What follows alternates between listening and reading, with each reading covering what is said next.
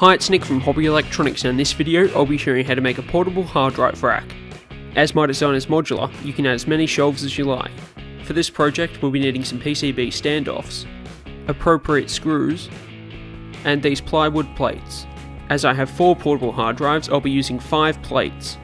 You can easily cut these plates out by hand, but I've decided to laser cut them. To do this, I've loaded the design files into a program and sent them off to the laser cutter. From here, I've positioned the laser head in the appropriate place and checked the cutting area. I then hit the start button to cut one plate out.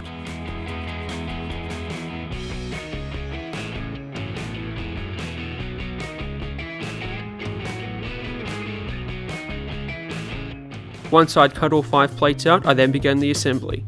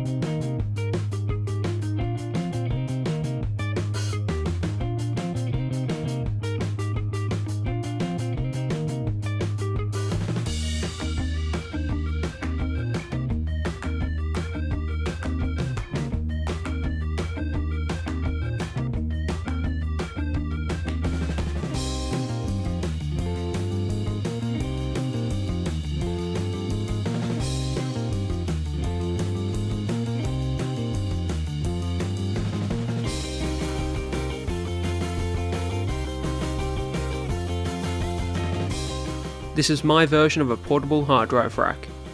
There's a download link to the design files in the description of this video.